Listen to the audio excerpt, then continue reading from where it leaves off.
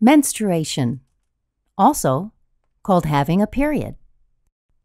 As girls get older and their bodies change, they get their periods.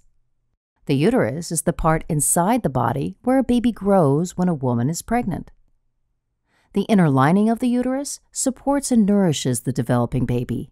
If there is no baby, the lining is shed during her period. During a period, blood and other tissue from the uterus leave the body through the vagina.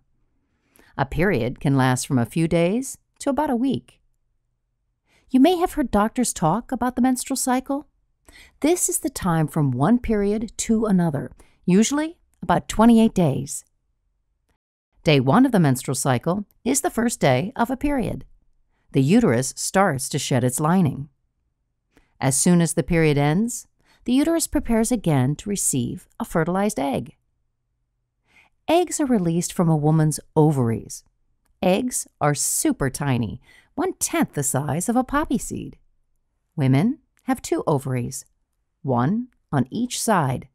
The fallopian tubes lead from each ovary to the uterus. In the middle of the menstrual cycle, an ovary releases an egg. After ovulation, the egg travels down the fallopian tube. It takes a few days to complete the journey. Meanwhile, the lining of the uterus gradually gets thicker so it can support the development of a fertilized egg. If the egg gets fertilized, it will implant in the uterus and the woman is pregnant. If the egg is not fertilized, the woman is not pregnant and the egg will begin to dissolve. Because the woman is not pregnant, the lining of the uterus is not needed.